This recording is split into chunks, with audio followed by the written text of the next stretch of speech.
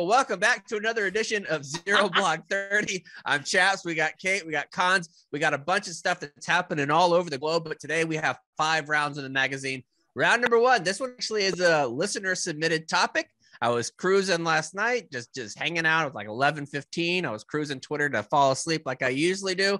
Next thing you know, I get this bad boy into my inbox, and it is perfect. It's from Snopes. It's round number 1. Captain Sir Mansfield Cumming suggested that the British intelligence agents used semen as an invisible ink during World War I, but later put a stop to it due to the smell. Round number 2, an update from a wild stolen valor case from just a few weeks ago. Justice is getting served. There's multiple felony charges that are going out. You fucked around and you found out, Sarah Kavanaugh, actually bad.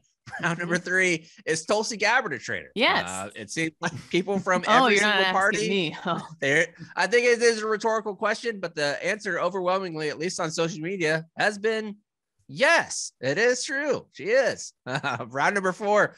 Iran reportedly bombed sites in Iraq that houses U.S. service members, for which Iran, we got to say, not right now. Like, there's a lot of stuff that's going on in the world. We don't have time for this. Luckily, nobody was hurt. Nobody was injured. Even like building and infrastructure weren't really messed up. Good. Iran, just please don't right now. There's a lot of stuff that's happening all over the globe. We don't need your shit right now, too. And finally, round number 5, we're going to give you an update about what's going on in Ukraine. And all of that is going to be brought to you by our good friends, not the nipple cream. We're not doing the nipple cream. We are going to do nipple cream if we need it. There's no shame in that. No shame in it. Have you guys ever worn like the old Under Armour? Remember when Under Armour first really came out? They had their performance stuff and everybody swore by it in the military. I never enjoyed it, really. Like their stuff that you wore underneath the uniform that was supposed to be for hot weather or cold weather. I don't believe in hot weather or cold weather thin stuff. Like, I don't think that shit works. I don't either. I just remember it came out right when I was in high school, and it was the coolest thing ever. Freshman year of high school, getting that super cool looking thing. And then what really made it popular was when Mike Vick started wearing it. I thought that looked very good, but I never wore the ones in the military because it just seemed like it was going to be hot no matter what. If your body looks like Mark Wahlberg when he's in peak condition, I feel like you look fantastic in Under Armour. Yes. Every other person in the world looks like a sandbag filled with fucking dough. Like, you just look terrible. Everybody you have no looks idea. awful. A lot of mirror selfies back then of guys who got off work in their camo pants with the camo pants bottoms and then the Under Armour on top. Just like, and everybody's like, oh, look at me in my Under Armour. I'm wearing this. You want to fuck me, buddy? I'd have to have at least 6 whistle pigs if I'm going to fuck you when you're wearing that thing. You should get some whistle pig by going to cans.whistlepig to get it. They have all kinds of different flavors. They have the blackberry. They have citrus mint. They have what else? What's the other one? Lime something? Lime. Yeah, lime. Something. It's fantastic. All of them are great. It's not lime. What is it? Kate, you were drinking one. What were you having this weekend? I had the ginger this weekend. It was delicious. Ginger. That's the one that I was thinking. Yeah. The baby went to sleep and I said, you know what? It's Friday night. I'm going to crack open with pizza. I had a party. You put it in a wine glass. Very fancy. I always put my whistle pig in a wine glass. Always. Wow. Because I thought you were Katie Chardonnay. Nope. Not anymore. Not Katie Chardonnay. She's Katie Whistle Pig. And they have all kinds of stuff that's coming out. There's one whistle pig each day. I see like from following their social media now, they have so many more varieties of their whiskey that I had no idea about. I need to get my hands on some of these. Pretty extensive. It really is. Very extensive and very good. All right, let's move on to round number 1. Kate, this one is a big time story because I've long said the smell of old semen stinks. You really have. I will say, so this is from World War I feel like not a lot of pineapples back then. I feel like pineapple is much more prevalent now. So I feel like, I'll say it, I feel like cum stunk a lot worse back then. Oh, yeah. Like I just feel like the olden days, that's one thing. You say the world's getting worse on the way. But cum is getting better smelling. Well, it's right after the Great Depression. So you could really say that the smell of old yeasty bread affected the stench of the cum back then. Right. People were not eating as well. And that really truly does make a difference. Heavy bean diet. And not just any kind of bean, but beans that were previously dried. lot of beans, which everybody knows makes your cum just Stinky. reek. Yeah. Terrible It's like stuff. fart Cons, cum. what do you think? I think I've never really given thought to this topic before, and I'm so interested. This is fucked up to invested in say. listening to you two talk about it. Yes, I'll say it. Say it. For a whole bunch of actual, really in-depth socioeconomic reason and everything, I'll say it. Officer cum probably smells better than enlisted cum. Well, depends. I mean, if we're generalizing. Because a lot of energy drinks. Okay. Not as much fresh. You're in the barracks. You're not eating as much fresh fruit and fresh Way food. more crustaceans, though. You're smoking cigs. Ooh. You're right, but officers do eat more seafood. It's true. It's something to think about. It really is. I think if you're gonna eat somebody's cum or smell it, I feel like chicken is the heavy diet that you want. Just it's very basic across the board. Yes. You definitely don't want anything like a gazpacho cum. Ugh. Like Forget room it. temperature. Yeah. No, thank you. But if it'll feel like it's burning your lips because it's when you're expecting hot soup. Can I just say something really, very quickly about this round, by the way, and give Chaps some credit? So the individual, I believe it's the same, it has to be the same person because he DM'd me as well with the story and said, hey, I sent this to Chaps, but I'm sending it to you too because you actually read your DMs. So credit for Chaps for actually, I think you've been doing a lot better actually getting into those DMs and responding to folks. And I've noticed. I do read the DMs. I don't always respond because that's a lot of typing. Yes, it's a lot. I always respond. I'm disappointed. I thought Captain Cons was going to give us the whole lowdown on officer comp, but we have an HR department. It's not. That would be unbecoming. Actually, it would be unbecoming. Keyword Mm-hmm. coming. All right. So this is from Snopes. On January 11th, 2022, a post was created in Today I Learned on Reddit that a man named Captain Sir Mansfield Cumming suggested that British intelligence agents used semen as invisible ink during World War I. And we're not talking junior enlisted sailors, folks. Who are you talking? No, we're not talking junior enlisted sailor. We're talking actual semen, not semen. Oh, actual. Yes. Pardon me. Yes, actual Not semen. Sailors. Yes. And I thought you were talking about if you're an intelligence agent, you're an officer. So we are talking officer cum. Yes, we are. Who are semen. It's important to, if you guys seen the show Room Raiders, right? Yeah. Remember they go in your bedroom on MTV, and I feel like this became like a guy. Like, did you guys get paranoid back then? Someone's gonna come in your room with a black light. Yes. No, but that would be terrifying. I mean, it would be. Yeah. I wanted to do it as the company gunny, like go in with the black light, be like, who the fuck's coming in here? Well, who authorized you to come in your room? They would go in with a special light and you could see if there was cum anywhere in the room. And sometimes guys' beds would be like just ropes everywhere under the black light. Looking like tie-dye. Right. I feel so bad for today's generation. All they get is ridiculousness. They don't get all those great They don't shows get that the we good grew stuff up like with. that. But you can see how, like, actually not a terrible idea to use semen as, do a little writing with it. Anyway, above the many jokes that filled the Reddit comments, the title of the thread was, Today I Learned the British Secret Service used semen as invisible ink during World War I, but stopped the practice later on because of the smell. The Reddit post, and as we all know, Snopes digs into, is this true or false? So they're digging into it here. We're going to find out. The Reddit post linked to the World War I section of Cumming's Wikipedia page. This portion of the Wikipedia cited two sources. The first was a book from 1999, The Quest for C. Mansfield Cumming and the Founding of the British Secret Service.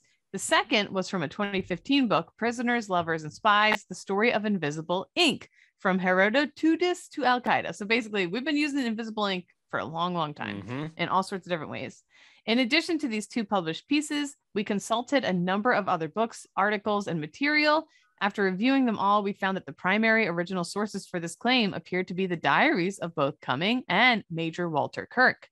To summarize our findings, yes, they were writing in cum, basically. Yes, we found credible information that Cumming did suggest during World War I that his agents used semen as a secret and invisible ink.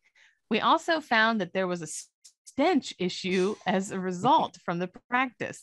However, neither of the two sources mentioned by Wikipedia said that the usage of the special ink was stopped because of the smell. So they may have just complained about the smell. But you keep coming and keep writing, bud. Like, we got to get this whole story out there. Like, oh, how long is this? This is going to be fucking 2,000 words. I don't got that much cum, First Sergeant. Yeah, they're good. What But sir, this recruit is all out of cum. Oh, well. This recruit can't do it anymore. Well, it's time to dip the old quill again. You get issued 6 bottles of Lubriderm. You're like, what is happening? What is this for? You're an intel, You're going to be Bubba. doing a lot of spying. Yeah. We're putting you in the crypto unit. Yeah. Oh, God. Oh, no. Though I would say, I feel like every unit has that person that's like, I know, I'm immediately Who my comes? brain that comes, right? No, but like every unit, at least on the other side, has like, that's the horny guy Hey in there, our fucking unit. yogurt. Get over here. Yeah. Right. Right. So, Hey there, fucking shrimp shells. Come Lance here. Corporal Yo play. Well, Give me one just Greek saying. Marine right damn now. but I mean, I can picture who it was in my unit right away. Like that person who would just, they didn't even care if anybody knew it during in field inspection days, whatever, their flashlight would just be like right out on the thing. Like they did not care. If you got all those guys together, you could write a novel if you wanted to. True. War and Peace Anyway, season. Cumming was described as a short, thick-set naval officer whose Yeah, he full was. name was Commander, later Captain Sir Mansfield George Smith Cumming, usually just abbreviated to Cumming. I wonder how many, we'll have to go back and count how many times we say come or coming or come It's at. perfect. And there's a name later on in this article. It's even better. Oh, great. He reportedly loved dressing up and noted in his journal details of both his own and his agent's disguises, big disguise guy, including one of his first 2 master spies, Sidney Riley. And Riley is supposed to be the inspiration for James Bond, by the way. Interesting. Which is crazy, right? I'm going to read that book too. Yeah. Mhm. On page 149 of Andrew's book, Her Majesty's Secret Service, he wrote that in Kirk's diary, it is said that Cumming, referred to as C, the idea for British intelligence agents to use semen Probably should have been as a- referred to as O, honestly. Right. An O face. He told his agents to use semen. The idea came to him in 1915. It came to him in 1915, which was in fact during World War I. Kirk believed that Cummings' Swiss network was also doing no good at all. C's agents, in his view, took unnecessary risks, or say they do, by frequently crossing the Swiss border into Germany. Cummings sought the help of scientists at London University in discovering secret inks to enable his agents to communicate so they'd be less risk to themselves. His research had a remarkable outcome. C reported to Kirk in October that the best invisible ink is semen, on the grounds that it failed to react to iodine vapor charring or any test so far devised. So say I'm a spy, I get caught with my cum rag, aka my spy notes, and the enemy's like, no, we're going to pour the stuff on it to see what the words are. You'd be like, no, I'm not spying. And nothing would come up if it was cum, if it was written in cum. Kirk asked Cummings what semen seemed to react to. He had no answer to it. So it could truly be that cum is the answer for all this stuff. On another book, the chapter is known, chapter 7, Stinky Ink is the chapter of this. M1, what is it? M16, M16, the spy organization in Britain? MI6. It's MI6. Yeah. MI6 investigators thought they had solved a great problem, and the men started gleefully experimenting with the new discovery. Obviously, the main way to produce semen at the office was through masturbation. The agent who had discovered the covert use of semen reportedly had to transfer to another department after he was teased so much by other staff officers. One officer in Copenhagen took the new discovery so seriously that he stuck it in a bottle, for his letters stank to high heaven, and we had to tell him a fresh operation was necessary for each letter. He was using old stored up nasty ass semen on his letters. One of my buddies, Jake Rich, had a Gatorade bottle full of cum in Iraq. Stop. Well, not full. That'd be insane. It was like half full. Okay. And he he said when he took it off, it smelled like Stop. ceviche and old movie butter. I'm waiting till you're done talking to put the headphones back on. Sorry. Oh man. But Kate skipped over the other name. I noticed that. Andrew wrote about an agent named Dr. Condom, which may have been a code name. Dr. Condom and Baron Brault, code name Baldwin, served to provide a channel of communication and payment for Major Ernest Wallington's intelligence works. Condom's appearance on the same page as Cummings' semen idea had appeared to be a coincidence, but it was not. This whole story is just ridiculous top to bottom. And what I always think about in situations like this, or a lot of innovations and inventions for that matter, is how do you even get to this point? Like, who starts and thinks, you know what might work as great invisible ink? I don't know how you get to that point. Like, how does that thought cross your mind? You're horny. Well, what if you, There you go. so what if you're sitting there, you're like doing a little bit of lookout duty. You're up there on the top, like Lieutenant Dan, challenging the hurricane to sink this boat. It's not going to happen. You rip a rope on your hand and you're like, oh shit, got to find a towel to get that off. You climb down, you notice it's already gone. It disappears. It gives you an idea because you've been already into the rum on the ship because you were allowed to do that back in the day. And now you're writing it in and come, you give it to your buddies like, oh, there's nothing here. Wrong. Put a lighter up to it. Next thing you know, boom, whole message right there. So that was really a rhetorical statement that was a rhetorical statement by me, but I appreciate the fact that you took it one step further and actually came to a logical conclusion. Now, what we do here. Is this man the reason we call Cumming? No, I think we've been calling that since like biblical days. I mean, Solomon used to spread his rope around big time. That dude had like 7,000 concubines. He was fucking mad horny. Yeah. You tell me he didn't write a secret love note to Jezebel? Get out of town. I just don't enjoy this. It excludes women spies. Oh, disagree. Fair you can point. have Grohl as a woman. Like they can write, and you could probably write in your own cum, I would think. Equal opportunity. I mean, how sexist would that be? Going up to the commandant being like, sir, they're not letting me fucking write letters in my own cum. And the commandant How embarrassing. Like, how embarrassing if you're dating a spy woman and she's like, I just not making any ink with you. The well is dry. Let's move on to round number 2. This one comes to us from WPRI. I wanted to include this news segment that comes there because when you got to stop saying "come" for a little bit. I think we're a little bit calmed down. We're too much cum. Too much cum talking for us. Yeah, a lot of cum. The WPRI news station, which did a little bit of the background on the story of Sarah Kavanaugh. Here it is, 2 minutes or less. Here's the background. So this is the first time, I think, since we've started the show, that we've been doing it 5.5 years, that somebody on the show has gotten got by stolen valor claim. That was Katie. That was me. And 2, that we were actually upset about it because I feel like this one, it shows the reasons why to get upset about stolen valor. We've said it a million times. Somebody trying to get a free donut outside of a 7-Eleven or trying to get a free coffee on Veterans Day. I don't care about that. It's not something that I'll ever care about.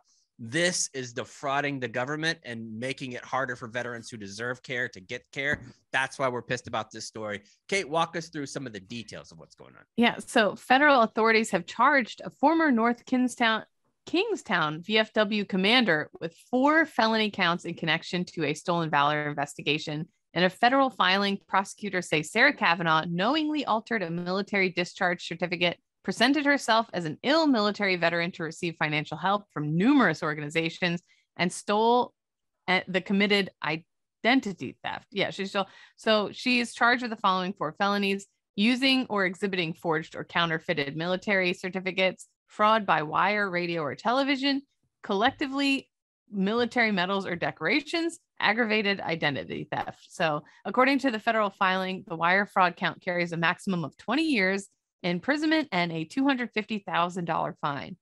In a federal court hearing Monday, a judge said Kavanaugh did not pose a flight risk or danger to herself and denied a federal request for detention. Kavanaugh was granted a release under supervision of pretrial services, $50,000 bond. Federal court documents show the feds found a gun, a torn up check, and other items in Sarah Kavanaugh's East Greenwich home. I have been thinking about this. I'm like, if I had just waited before speaking up, would they have found more? And sometimes I'm feeling a little mad at myself. No, I don't think you should. And like we talked about this a little bit on Podfathers, not necessarily on this show, but the ability that they have for forensically to go back and get information off your computers, unless you're really skilled at knowing how to get rid of that, you're not getting rid of it. So anything that, like, people say, oh, you can delete your text message, you can do all that. All they have to do is subpoena AT&T or whoever, and they're going to get those text messages. all they have to do is have a forensic detective go in your computer, and they're going to find everything that they possibly need. There is no getting around. A digital footprint is there forever. Like you're not getting rid of it. Somebody can find it unless it's old Barstool Sports blocks. That's the only way. Those are gone forever. But we've said it time and time again. Aside from the fact that you shouldn't commit crimes because that's wrong, you shouldn't commit a crime now because there's just no chance you're going to get away with it because you're just not going to cover every track that you need to cover. I mean, even in some of these videos, like right now, war-torn Ukraine, they're able to go back and still like piece together through closed circuit TVs and things like that. People that are walking through the street at certain times, you're always going to get, it's like, you see these people. I saw one the other day that was sent to me. It was this guy that was running through a park. It looked like it was on like a major street, but the building behind was off the major street, beaten past. Like there's people walking by. You could tell he's really disheveled. He runs back there, runs behind in front of the door, takes a huge shit, slips, falls into the shit, got shit all down his pants leg, pulls it up, and then leaves. And you would think this guy would say, nobody saw me. I was in a building completely by myself. It was dark, and there was people going, and I folded back into the crowd. Wrong. There's always a video of you, no matter where you're at in the world right now. You're going to get caught. You just are. Yeah. So that's finally what happened to her. And they found, she had been using medical records. And as it said, she got charged using fake military records. The medical records she'd been using are real, but belonged to a patient at the Providence VA where she was employed as a social worker. So she really was using that's diabolical veterans paperwork. So that would be like a HIPAA violation. Like she's like legitimately fucked and doing this, saying that it was her brother that was killed in action, or twin brother, and that wasn't true. I mean, basically everything that you could do to be offensive in a story for veterans, this is it. She claims she has a Purple Heart. She claims she has cancer from burn pits. She claimed that her brother was killed in action. All of those things are false. Yeah. And I was looking at posts on social media, and like the people that she was in, the leader of their VFW, they're like reeling from this. They like cannot, they feel so betrayed. Their sense of trust is, and it just sucks. It just sucks all the way around. So I'm fucking glad that she got caught and got taken down. And I hope that justice is served there. And I want to close this story with the last line that might be the most insane of all. She told Tom Schumann, who is the leader of the patrol base Abate, she said, I was court-martialed before I got out of the Marine Corps because I was being sexually assaulted by my commanding officer on a ship.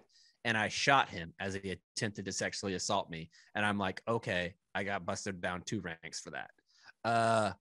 Shooting your commanding officer who was sexually assaulting you would not be a crime. Like if you're in the Marine Corps or you're in the military, like if somebody's in the moment of sexually assaulting you, you have the right to defend yourself. Like that is a deadly force situation. You're allowed to.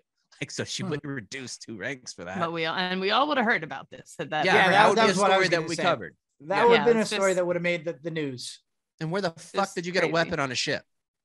And 2, just taking things like cancer, sexual assault, all these things that are issues in the military community and using them for your benefits. So gross, dude. Yeah, that's disgusting because she knows like, oh, if I use sexual assault, they'll have some sympathy for me. And it's just people are to that. Yeah. That's terrible. Yep. It's crazy. All right, let's move on to round number 3. This one is going to be brought to you by our good friends at BetterHelp. If you need to get some mental health services, make sure that you're talking to the folks at BetterHelp, because relationships can take work, whether you're doing a little bit of a wedding on this weekend for our guy Cons, having a little bit of couples counseling every now and then works wonders for the whole squad.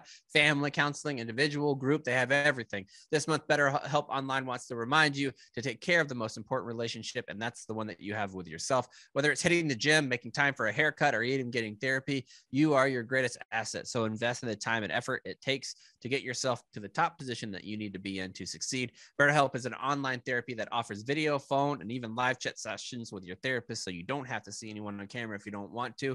It's much more affordable than in-person therapy. You can be matched with a therapist in under 48 hours.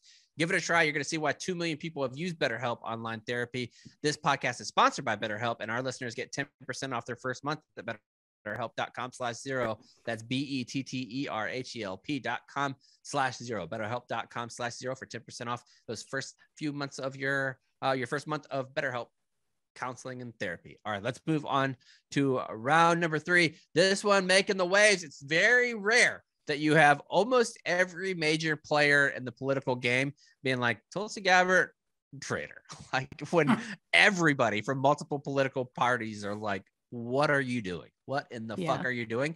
And even people that are pretty even keel that don't talk about politics on social media are like, how in the hell, even if you don't want to say she's a traitor, how the fuck does she still have a security clearance and working as a lieutenant colonel? I mean, that's this whole thing with people like Tulsi Gabbard and the Tulsi Gabbards of the world have really made me kind of change my opinion on what you should be allowed to do in uniform. Like she's not a congresswoman now, but she was serving in Congress while she was still serving in the National Guard. And the further we get and the older I get, I'm not sure if that's appropriate. And I understand all the arguments for, like, you want people actually serving in the units that you're with, but even in places that you're respected, I don't feel like it's a good precedent to have somebody who's outspoken about one political party or the other being in uniform, because as an officer or as a senior enlisted person, you're not supposed to do that. So if you come to work, let's say, for instance, you come to work and Kinzinger, I love Adam. I think that Congressman Kinzinger is a great guy. Let's say he comes in, and lately he's been pretty middle of the road, a very centralist position on a lot of stuff, but he doesn't like Biden's policies in a lot of ways. Like there's a lot of Biden's policies that he hates. He talks about those because he's a congressman. Now he is your commanding officer, or he is the pilot on the plane that you're in. How in the world does that not affect the mission? If you're having a mission that comes out as a directive of the president, and the person that's the commanding officer is oftentimes outspoken against the policy of that person, how does that work? And is that good for good order and discipline? The older I get, the more I think, no, it's not. That's that. Honestly, I hadn't thought about it till you just brought that up right now. But I wonder, no, you can't, because everything he says is out there in the public, and not just him, but anyone who's serving in dual roles, and everything is so public these days that it would absolutely affect the morale one way or another. Yeah, so, it would. And even if you like it, you have one, and that's not to say that everybody that's an officer or senior enlisted or junior enlisted, whoever, doesn't have their own political ideology. But the difference is you can't espouse that political ideology when you're in uniform. You can't do it on social media. You can't do it in these places and that. But just because you're a congressman, all of a sudden you can. It makes it's such a technicality, because when they're doing that, they're technically not in uniform. So they're technically not going against any sort of orders that they shouldn't be. Ridiculous. Which is some galaxy brain type stuff. Yeah, it's like, just because they're wearing a different outfit. That's like blowing your mind when you're a kindergartner and you're walking into a grocery store and you see your teacher. You're like, holy shit, Mrs. Johnson lives outside of kindergarten too. What the hell is this? Like, that's essentially what it is. Mm-hmm. Mm-hmm. Yeah, and I appreciate their service. Especially when you're going full Tulsi Gabbard. She doesn't help the argument against what you're saying there, chaps. That's for sure. Former Democratic Representative Tulsi Gabbard has been condemned as a traitor and accused of being a Russian asset after she shared misinformation regarding the existence of U.S.-funded biological labs in the Ukraine. In a tweet posted on Sunday, the 2020 presidential hopeful discussed claims which mimicked a Russia-backed conspiracy theory that the Kremlin has been pushing out in recent days in an attempt to justify their invasion of Ukraine. In a video, Gabbard claimed the undeniable facts, that's in quotes because they are actually deniable, are that 35 to 40 US-funded biolabs in the Ukraine are conducting research into dangerous pathogens. Gabbard went on to express concerns that these deadly pathogens could be released if the labs in Ukraine are targeted amid the conflict with Russia. Targeted by whom, Tulsi? Targeted by whom? Like, you just leave that part out. That's pretty big. Like, the people that you're protecting and the people that you're espousing their theories, they are the ones that are bombing these places, Tulsi. So maybe say, Russia, stop fucking bombing these areas. And every major country in the world has these types of labs. These types of labs are designed to prevent things like pandemics. Like whenever you have big time research facilities like that, that's what they're for, because every area of the world wants to be able to look at their own individual data about what's happening in their parts of the world and really break that down scientifically so that, another COVID doesn't happen. Yeah. And Gabbard also recently appeared on Tucker Carlson's Fox News show to discuss claims of Ukraine developing bioweapons, and the clips of that were used on Russian state television. So she's helping their propaganda machine. Anytime that happens, you should immediately have the Job gif or Job thing where it says, I've made a huge mistake. Like if you get featured on RT for your take, it's probably bad. It's probably a bad take. GOP Representative Adam Kinzinger, who Chaps was just talking about, tweeted that Gabbard was spreading actual Russian propaganda and accused her of being traitorous. Others accused Gabbard of appearing to be working on behalf of Russia by helping them spread conspiracy theories about U.S.-funded biolabs in Ukraine. Republican Senator Mitt Romney gave some of the harshest condemnation of the former Hawaii Democratic Congresswoman, tweeting that she is parroting false Russian propaganda and that her treasonous lies may well cost lives. While That's a pretty strong statement from old Mitt, who's usually as exciting as plain white toast. Yeah. While the World Health Organization recently advised Ukraine to destroy high-threat pathogens being housed in their labs to prevent an outbreak if they are attacked, there is no evidence that the U.S. is funding these facilities. And in fact, pretty much every country has these facilities. Every country is working on this shit, has stuff going on in their biolabs, whatever. The White House, Pentagon, and State Department have all dismissed the reports that the U.S. and Ukraine are working together to create bio and chem weapons, describing the conspiracy theories as laughable and an attempt from Moscow to justify its own horrific actions in Ukraine. I will say that's the only thing that gives me pause. That all three of them are like, this is laughable, makes me think that it's kind of true. Yeah, once those three are in cahoots. Wait a minute. If all three of them are great, wait a second. You gotta have the old tinfoil hat there. Maybe Tulsi, maybe we're too hard. Maybe she's on to something. The U.S. and the Ukraine have been working together since 2005 to research deadly pathogens as part of the Pentagon's Biological Threat Reduction Program. The partnership between the U.S. DoD and the Ukraine Ministry of Health is part of the Cooperative Threat Reduction Program, which began in 1991. With the aim of reducing the threat of weapons of mass destruction following the fall of the Soviet Union. According to a fact sheet released by the DoD, the U.S. works with Ukraine and other countries to research the threats of dangerous diseases affecting both animals and humans. So again, this is like a big giant co-op where everyone shares their information kind of thing. It's not like we're in this secret cahoots, whatever. The U.S. has invested $200 million in Ukraine since 2005 to support 46 Ukrainian laboratories and the research into disease threats. Such work in Ukraine helped the country in its response to COVID-19. There's no evidence of U.S.-funded labs in Ukraine developing germ warfare capabilities. Similar conspiracy theories have been pushed by Russia for decades, including claiming AIDS and HIV was developed in a U.S. military lab. Ridiculous. So, ridiculous. It seems like every day with her, it's like that. It's the, oh no, baby, what is you doing? GIF. She just continues to just dig her hole deeper and deeper. And what a fall from grace that she was this darling that was potentially making a run at the presidency. And now she's clearly dismissing herself.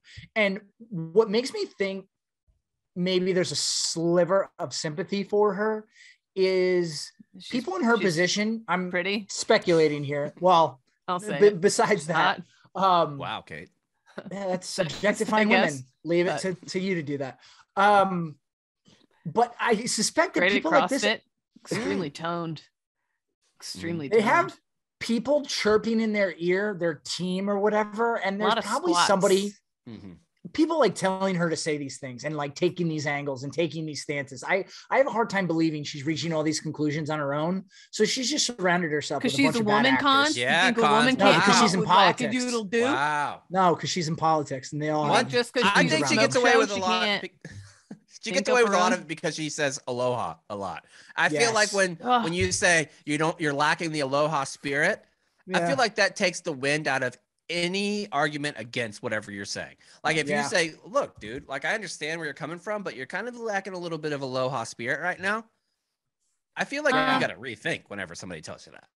Well, did you see her video where she said, this was when the bombs first started falling. And this came out right after that woman who was like, Putin, if I was your mother, I would have raised you with love and this wouldn't have happened. Then Tulsi came out with a video saying, I have both Ukrainian and Russian friends, and I know that they have aloha, respect and love for each other. Exactly right. Putin, it's time for you to have a little bit of aloha in your heart. And it was like, bitch, what the fuck? Adult whip ain't gonna fucking fix everything. Friendly reminder, I would call it man a bitch too. She's important moral of this story. She is not supporting Ohana. Gabby right now. Gabby Tulsi Gabbard. Somebody needs to get her back to Hawaii and say that you can't go past the reef. You need to have Moana come and tell you where to go. You don't need all this shit, Tulsi. Fucking Tulsi. But you're right, Cons, about her. Like, she was this kind of darling, and not just from, I don't think liberals really ever liked her. And I don't think it was mainly like almost MAGA folks that kind of liked her a lot. Well, yeah, right? And I think that lent itself to the military background, but you know, she was on the other side of the aisle. So free thinker. She's a free thinker. Yes. Right. So she could be seen as someone who bridged the gap.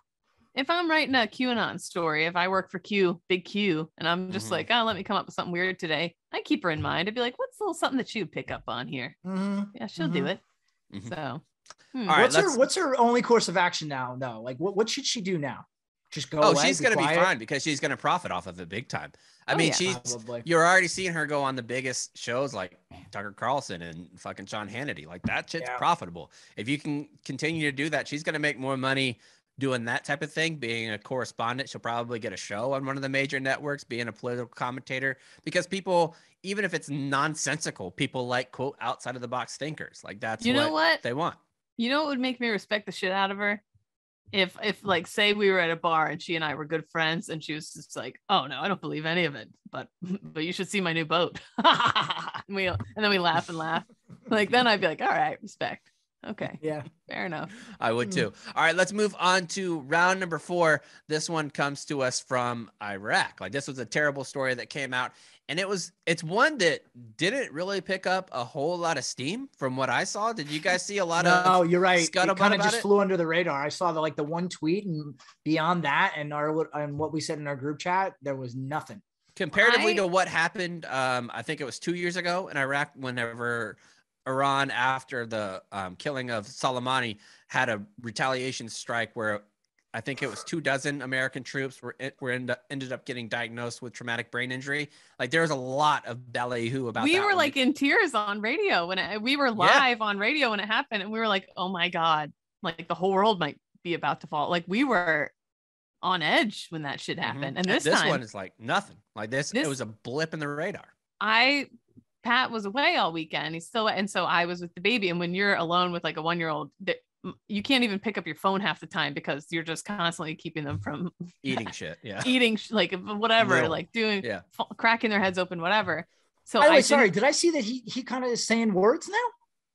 Yes, he's saying words now. Cool. Is the main one for all the shit he's causing me. But so I didn't pick up my phone until I was rocking him in the chair about to put him down that night. And the first thing I see is that Iran bombed like something U.S. installation in Iraq. And I immediately sent it to you guys. And I was like in a panic. I was like, oh my God, like shit's about to go down. Nobody responded to me. I start scrolling Twitter more. Nobody seems to care. And I was like, what the fuck's going on right now? Because I've been in like a hole all day. And you're right. It seemed like just a blip in the radar. Anyways, footage. This comes up to us from the drive. Footage posted to social media. That was a long way to just bring up my son. He's perfect and beautiful. Anyways, footage posted to social media reportedly shows the impact of at least 5 projectiles in Erbil, Iraq, near a U.S. military base and consulate. Unconfirmed reports indicate the attacks involved Feta 110 ballistic missiles launched from Iran, not smaller rockets or artillery shells used in previous attacks against U.S. installations in Iraq. So this was no small beans. This is a big beat, some would say. And those ones that you're thinking, picture like this a small dump truck, and these are like the size of a small dump truck. These bombs that they were dropping this time, they're pretty big. Thankfully, there's no immediate reports of casualties or U.S. retaliation for the reported attacks. If confirmed, the attack would be the first of its kind since a coordinated missile strike against U.S. forces in Iraq in January 2020, what we were previously talking about. Those attacks came after a U.S. drone strike killed Soleimani, a top Iranian commander, on Baghdad's airport road. Sunday's reported attacks come 3 days after 2 Iranian Revolutionary Guard Corps members were reportedly killed in Syria by an Israeli airstrike. While smaller rocket and mortar strikes by Iran-backed proxies in Iraq and Syria, as well as suicide drone attacks, have become more common since the 2020 missile attack, ballistic missiles have not been used since. So let me get this straight. Israel did something that Iran didn't like. And so Iran, because we're friends with Israel, Iran came at us? I think that that's what they are saying. I'm not sure if that is what like the U.S. State Department has said, like that they think why it happened. What They're I still kind of investigating believe, it. right? Like, so I've seen that some people said it is still in response to Soleimani, like in his birthday that's coming up. His birthday was on March 11th. So they're thinking that that's the reason why 2 years after his death and on his birthday, that it was a shot across the bow. But really nobody, the State Department's saying that they're going to monitor it and that they're doing investigations. I think that they're trying to let it kind of go underneath the radar because nobody was hurt. Nobody was injured. Not even any buildings were messed up. Right. And they don't want to escalate, which I think is smart considering where the rest of the world is. But at the same time, like there definitely is going to be that section of society that is like, oh no, they fucking shot a bomb anywhere near an American. They need to be turned into a glass factory. Yeah, big time turn the other cheek response right now. And I appreciate that they're being thorough and they're investigating to see what the reasoning was.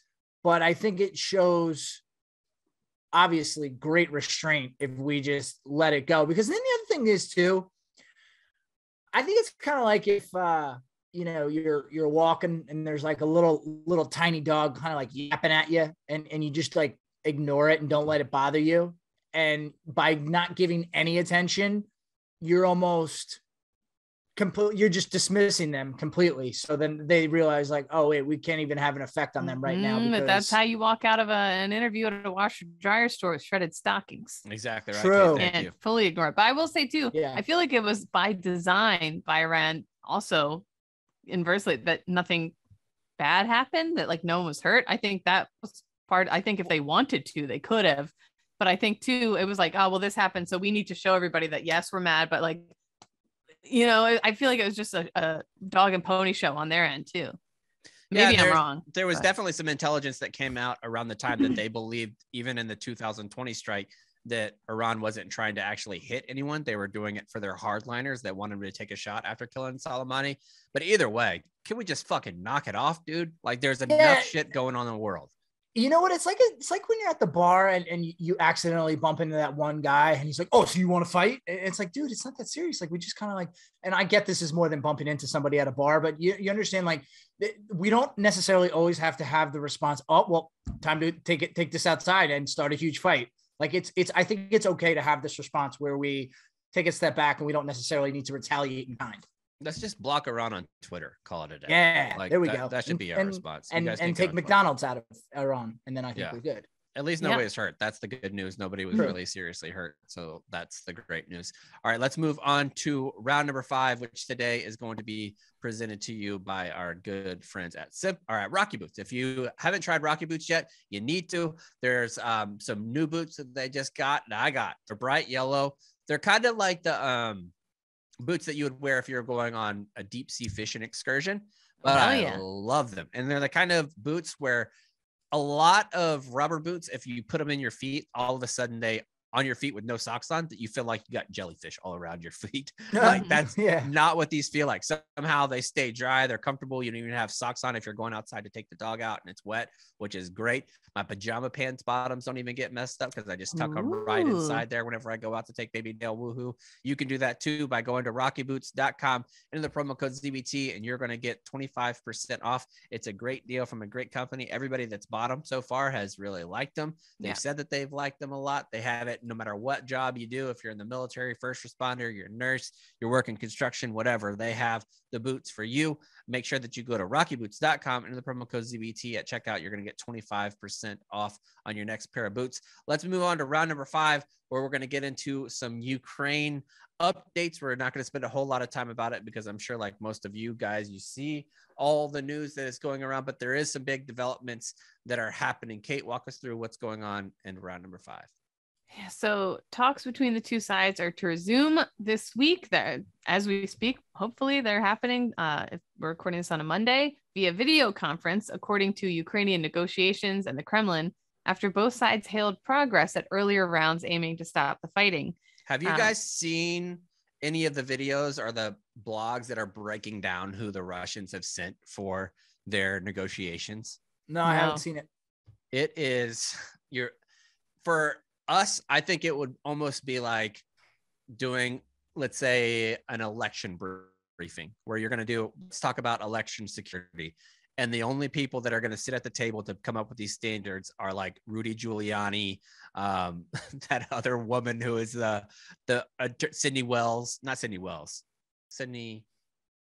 Cindy something, that is like the lead attorney for Trump and the Stop the Steal shit. It'd be having those groups for the Americans, and then have people from like the companies that are actually doing the elections on the other side. You're not getting anywhere.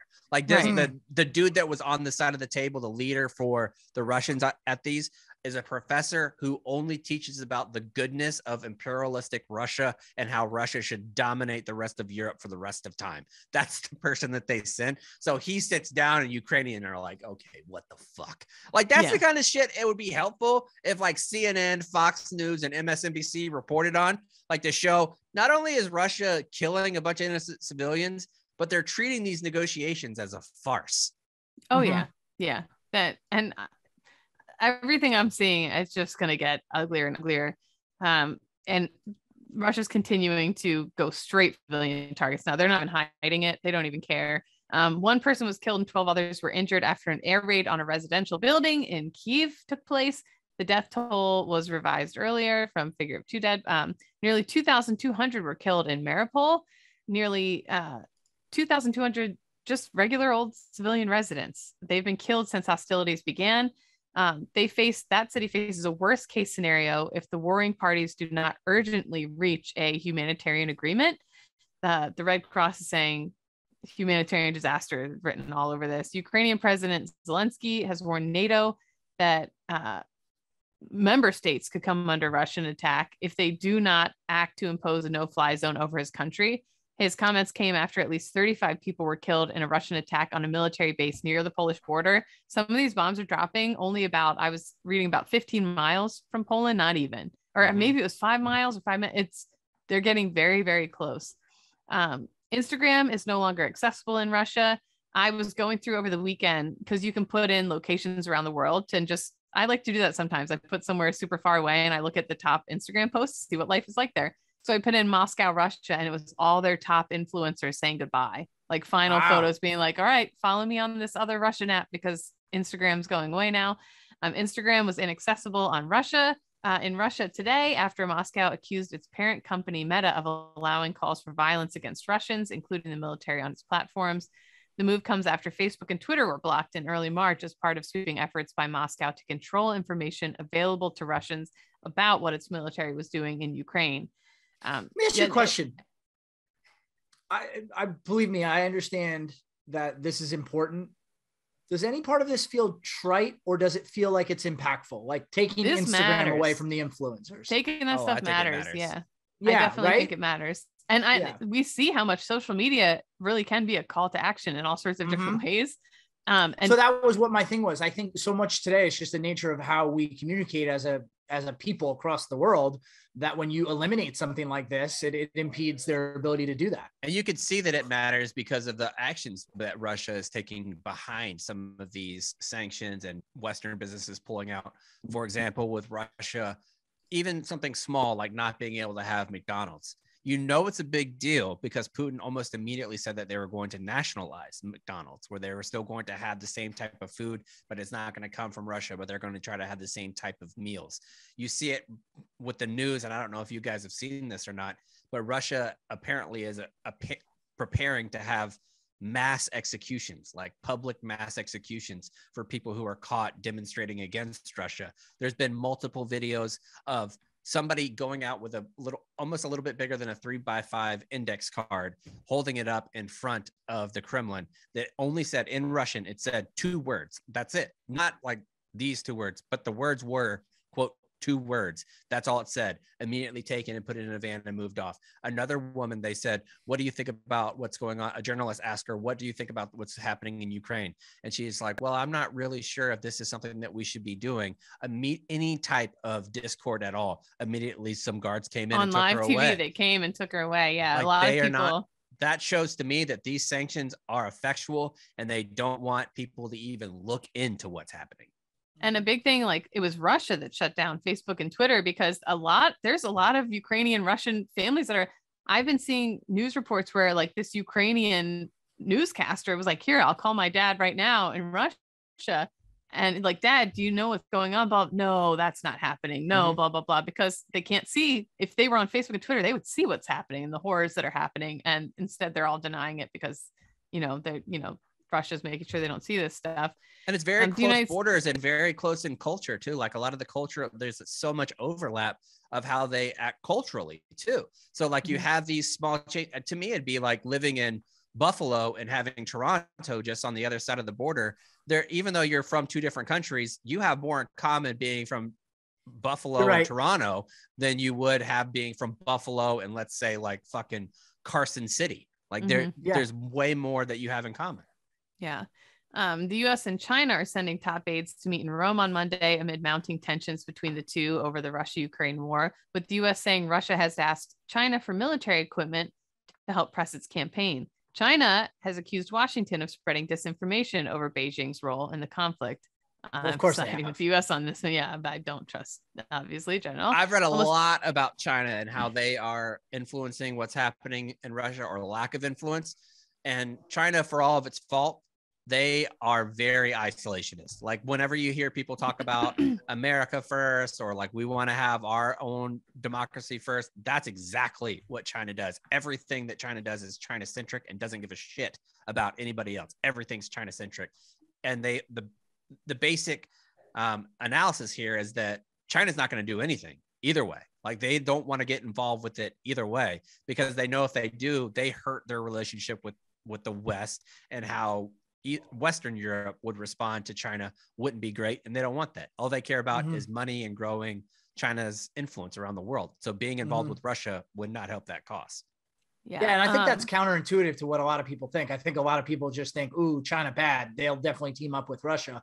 And I don't think that's necessarily the case for the reasons you just pointed out. Yeah. And I think that is another point of that is how we in America have we lack nuance. Like we just completely cannot understand what's happening in other parts of the world without an American centric view. Like one of the biggest things is gas prices, where you have so many people in America think that Biden sets the gas prices.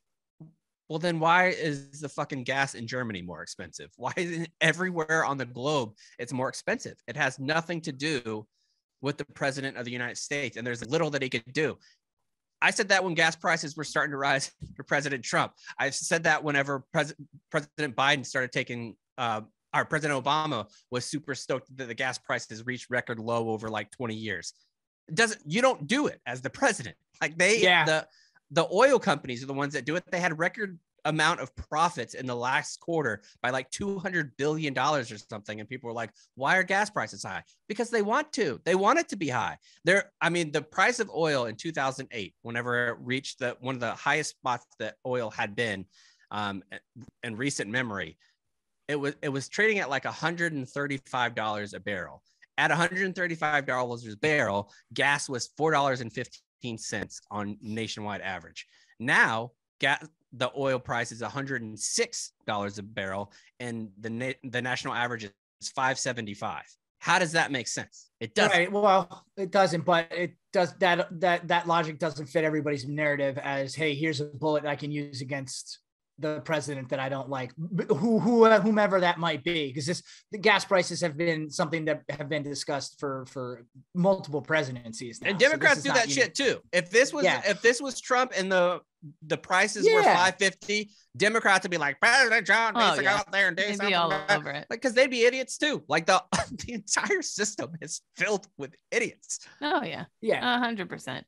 But just on the other side, like when it's really good, like, oh, look what we're doing. It's like, no, just because it's good doesn't mean it's your influence. You didn't do that either. Yeah. Right. Like, so if gas prices go down to like $2.50, Biden better not take credit for it. You can't say it's not my fault and then take credit for it whenever it goes down, inevitably when it does go down.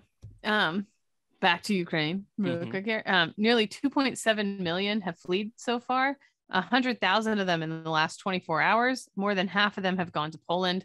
Moscow says it wants artificial default. Russia's finance ministry accuses foreign countries of trying to force it into default through unprecedented sanctions. Russia said it will hit back with its own measures, putting limits on local media and international news sources. Hundreds held in Russia's protests, as Chap's talking about.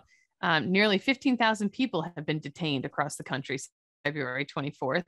Russian police have taken more than 800 people across 37 cities for protesting against the military operation. And then, 15,000 across the country. It's pretty insane. And I wanted to talk really quick about too, on the last episode, we talked about that maternity hospital that got bombed and in Mariupol on March 9th. And this iconic photo that went out of this pregnant mom on a stretcher. She's very pregnant and she's laying there and there's blood and gore around her waist. And these guys are carrying her and she's alive. Her eyes are open and it just went mega viral. The building's just destroyed in the background. There's smoke going up. And I remember seeing it and just being like, please, I'm not religious. I was like, please God, let this mom and her baby just be okay. Let them be okay. And they died, her and her unborn baby. So just the stuff coming out about it. And it's just crazy. And that story flies in the face of some Russian propaganda, because whenever that story came out, there was reports that Russians were saying that's where a bunch of neo-Nazis were located, and a lot of the extremists in Ukraine where they kicked all the patients out. There was no patients. It was just a military target at that point. And then the AP has hundreds of photos of actual women that were trying to leave and people that were in the hospital trying to get care. It just wasn't true. Like from top to bottom, it just wasn't true, which has basically been the MO of Putin. I actually saw too, like speaking of, it's remarkable now with hindsight bias, going back multiple presidencies and hearing what presidents have said about President Putin over the last 20 years. Legitimately some shocking stuff.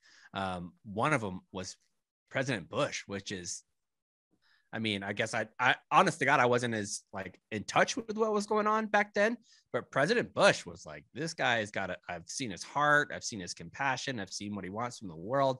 Like, you want to have that one back, bud. Like, that's not one that you want to be on the record talking about. And even President Obama, sometimes he was harsh on Putin. There was definitely videos of them that came out where they were a little bit too chummy too. And then of course, what President Trump has said about him. Biden was the only one that they didn't really show a whole lot of him snuggling up to Putin. I was surprised. But again, it's all a game. A lot of it is just for show. And a lot of it's to like stop world escalation to a World War III kind of happening, So who knows how they really felt and what they really feel. Prior to them showing their true colors now and their true capabilities, we were all under the impression, based on the intelligence we had and previous beliefs, that they were a much bigger threat than we're seeing them actually showcase now. Yeah, keep your enemies close, I guess. Macro dosing here at Barstool just did a podcast that just deep dives into Putin's life. You're actually talk about like macro dosing. Like, okay, let's get into mushrooms. But one of the interesting things I've been listening to other again, I'm cheating on that, but I'm trying to learn more about like, how did Putin even come to power? Cause he wasn't that big of a name when he did. Like, it was kind of this crazy thing. Well, look it up. There's pretty much widely accepted that he bombed his own people, like bombed over 300 killed over 300 Russians, bombing multiple apartment buildings throughout Russia, blaming it on another country, and then going to war with that country and and everybody's like, look, he's a hero. And it came out later that like, no, pretty much it's pretty accepted that he's the one who did that. He killed his own people, like has no problem doing that kind of stuff. Just fucking easy, crazy, evil, crazy guy. And I'm reading more and more that I don't know how true the stuff is, but that like, he's really coming unhinged and he's just going to keep pushing bodies at this until just a fucking meat grinder. The Russians are losing far more obviously than Ukraine, but like I feel like he's just going to keep pushing bodies. Because he's probably reached to the point where no matter what happens, he can't turn back. There's no turning back, and you're not. He's never going. No matter, even if he withdrew everybody today, the West never forgives this. Ukraine never forgives this. You're not going to have. They have to have regime change. Like that's the only way Russia could get back into the good graces of the rest of the world is regime change. Putin cannot go to the international table ever again. Like it just won't happen. I just thought of this. I wonder. Yes, you're right. That's a good point, chaps. But I wonder if there's anywhere, and I'm not suggesting any one country over another, but if there's any plans to completely just take Putin out and Oh, execute. gotta be. Senator Graham Has to be, right? fucking talked about that like 2 weeks ago. Yeah. Or not even 2 weeks ago. It's like, Yeah. somebody's got to fucking assassinate this guy. A little different when we say it. Right. Different vibes. It was a weird moment because when I saw the tweet, I was like, well, the worst person that you know has made a good point. Yeah. And that's exactly how I felt about Lindsey Graham. I never usually agree with Lindsey, but I wouldn't hate it. Like if somebody took him out, but it was that same adage that people are always scared of. Who's behind that guy? Like, is the person that's behind him going to be even crazier? Mm-hmm. Maybe. You never know. Probably. Yeah, probably. Could be. All right, let's move on to some save rounds and alibis, which today is going to be brought to you by our good friends at Simply Safe. If you haven't tried Simply Safe, you should. They're a fantastic organization that is helping keeping safe homes all around the country. Simply Safe protects your home around the clock, every door, every window, and every room. It's true. Every window. I have these little things on my window that when one of my dumbass kids opens it up because they're like, my room's too hot. I don't care if your room's too hot. Open the bedroom door, not a window. I'm not trying to heat the outside, Kelsey. I'm not trying to do that. So make sure that you have those on there so when your teenager tries to open it up, you will know. They have a comprehensive set of sensors and cameras, including the new wireless outdoor camera, which was lovely when we had the ice storm. I was able to monitor my big trees in the backyard by not even going outside and keeping my tootsies all warm. Simply Safe is less than $1 a day, and it can help you. You don't have to talk to any of those major companies that are going to charge you an arm and a leg for months and years at a time. There's no contract, so you don't have to worry about that. You can even try it 60 days risk-free to see if you like it. If you don't, send it back free of charge. You can customize the perfect system for your home in just a few minutes by visiting simplysafe.com/ZBT. Go today, claim a free indoor security camera plus 20% off with interactive monitoring. Go to simplysafe.com/ZBT. Let's move on to save rounds and alibis. Cons, we're going to have to start with you because this was a big story over the weekend that came out from your beloved West Point. Can you explain to us what happened? Yeah. So, and I'm sure a lot of people saw the story and didn't even realize that the students were from West Point. It made news all over there. Yeah, I originally saw it and I was like, and then you sent it again. I was like, what the fuck? Yeah. Yeah. So, and I mean, there's been multiple reports that have come out on who was involved. And ultimately, I don't know nobody knows the names of the kids involved. Nobody knows who they are and anything about them. I hope that they are all physically and doing better and improving. But yeah, there was a story that came out that multiple students who were on spring break down in Fort Lauderdale ingested cocaine, and it was laced with fentanyl and overdosed as a result. What's even crazier is that I saw reports that it was six people that OD'd, but apparently I read that 4 of the students ingested the cocaine, but then 2 of them overdosed when they didn't even ingest any cocaine, but they were doing CPR on the folks that had. And apparently you can overdose from fentanyl. Chemical specialists have said that can't happen. Like that's not true because they didn't want that information to get widely out because then you don't know if somebody's having that OD if you're like scared to do mouth to mouth. There's some chemists and some like detectives that work at the DEA and places like that have said that's not true. Like, so if somebody's having like they need CPR, you can give CPR without feeling the risk that you're going to get fentanyl poisoning as well. So there you go. That's a great example that all these stories are coming out. And I think anytime you're dealing with stories like this, where there are people overdosing, you're not going to have the full picture. Because initially it was reported that they were all on the football team. And then I saw reports that only one person was on the football team. And bottom line is, I don't want to speculate until more information comes out. I will say it's a very upsetting story. I think obviously when you hear West Point or any of the academies, you think that these kids have, a certain level of judgment, that they're above doing things of this nature. And I always say, just like when we talk about people who are in the military, you're dealing with 18 to 22-year-olds who don't always have the best judgment, even ones that go to service academies. And it's very unfortunate that likely they won't be able to continue their service at West Point and then into the military as a leader of soldiers. They've compromised that. And that's unfortunate that you make a decision that can ultimately affect the rest of your life.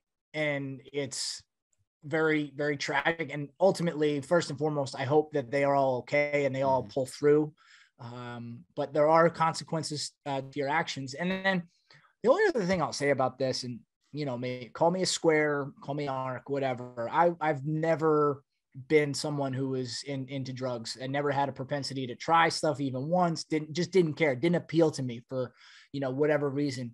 But if I were a kid or anybody these days, and knowing that there was even the slightest chance that I was ingesting drugs that could potentially kill me. Like if I handed you a glass of water and you were really thirsty, but I said, hey, by the way, there's a 1% chance this kills you. Wouldn't you go find another glass of water? Like, why take that chance? But you know what? So when you're that age, you feel so invincible.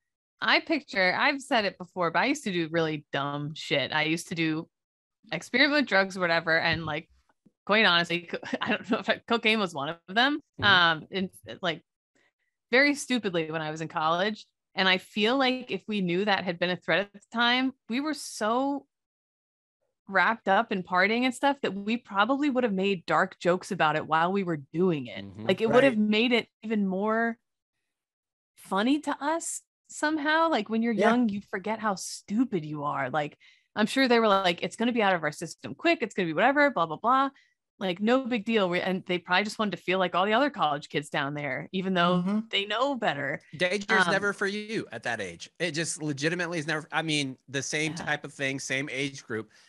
Walking through Fallujah or Marja or wherever you are, kicking trash on the side of the road, probably not the best idea because there's IEDs all over the place. That doesn't stop people from doing it. I did it. Like danger is not for you. Like whenever you are that age. To me, there's certain aspects that I understand that West Point will, I would say 99.9% likely of kicking all these guys out. At the same time, the older I get, I'm not sure if that's the right move. I feel like sometimes you can show a little bit of grace and understand that people made a mistake, add another year. I mean, there's other different types of punishments that you could come up with to let them rebound.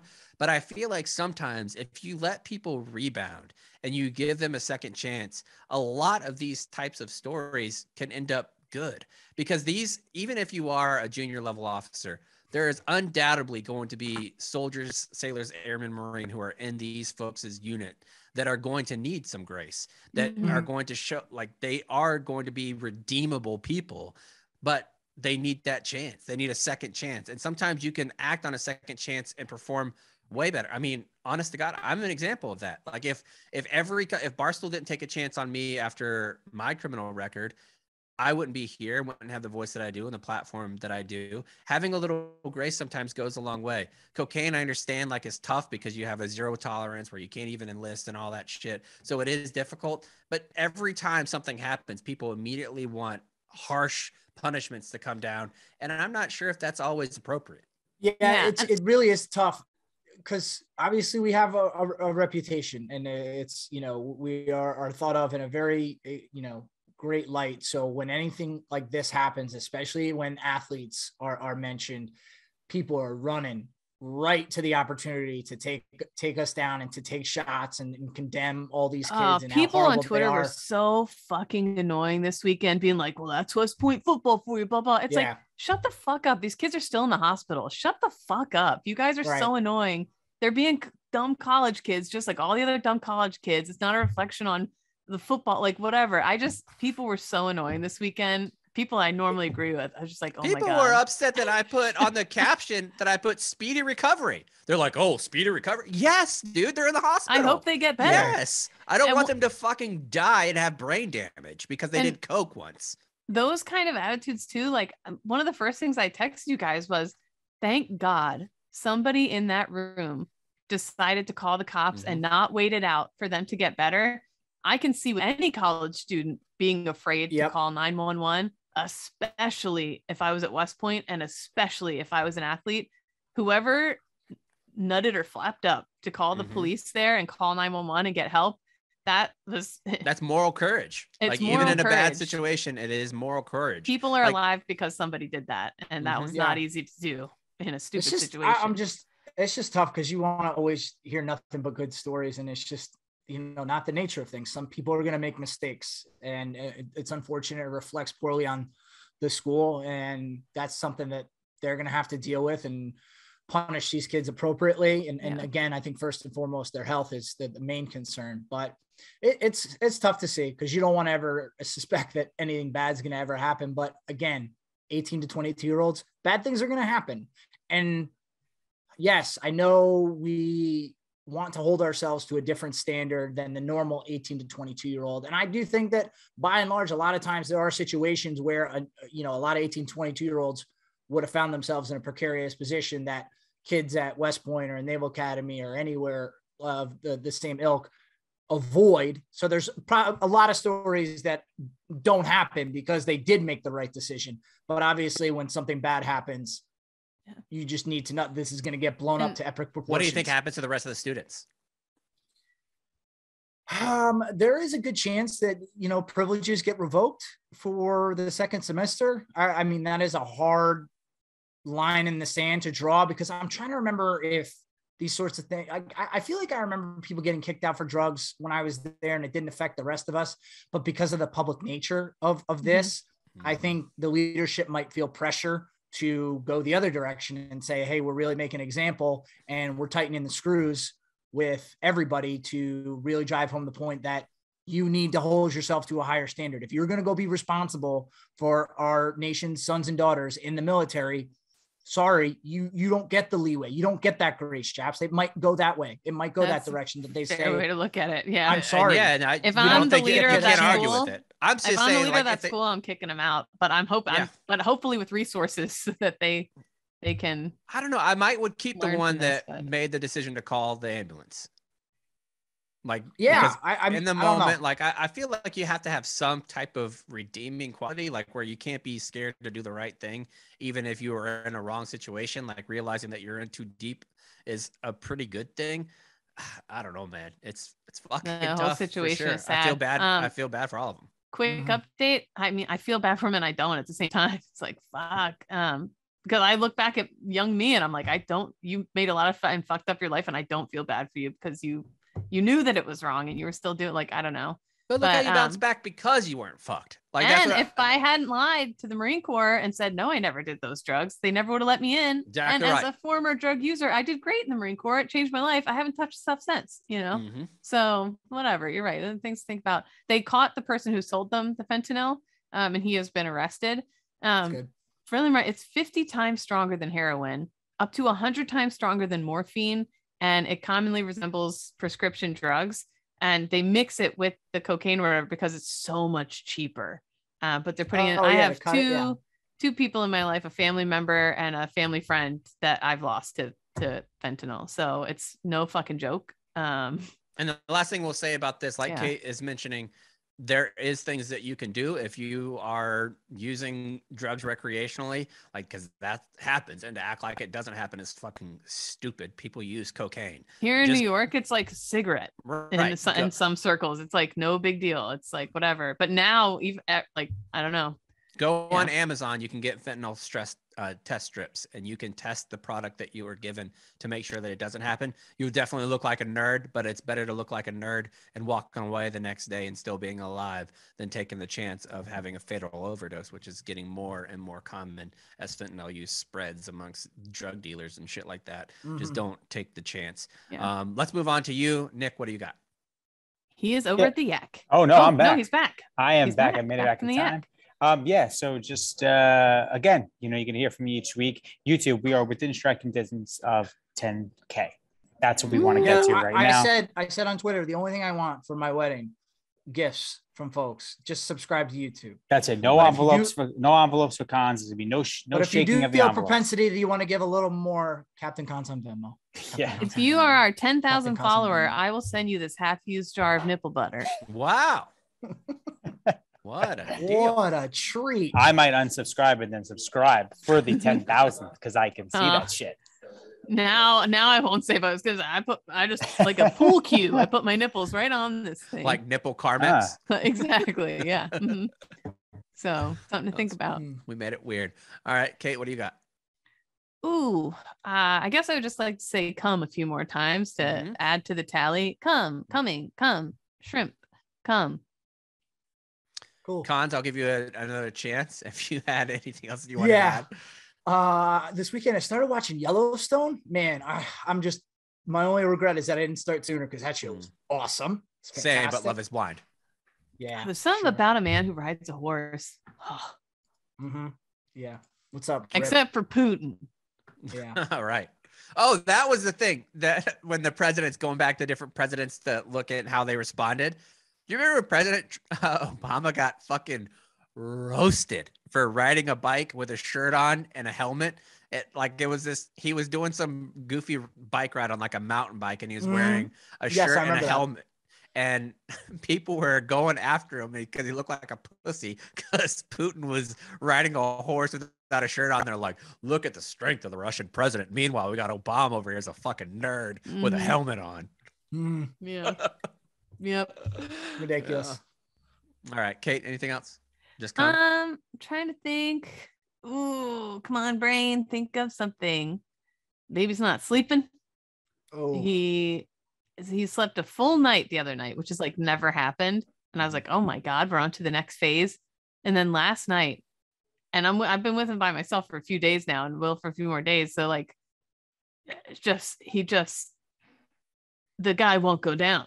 The guy will not go down to sleep. And now he learned the phrase, uh-oh. So I watched from the night vision camera as he pulls his pacifier out of his mouth, yeets it across the room and goes, uh-oh. And then if you play fetch.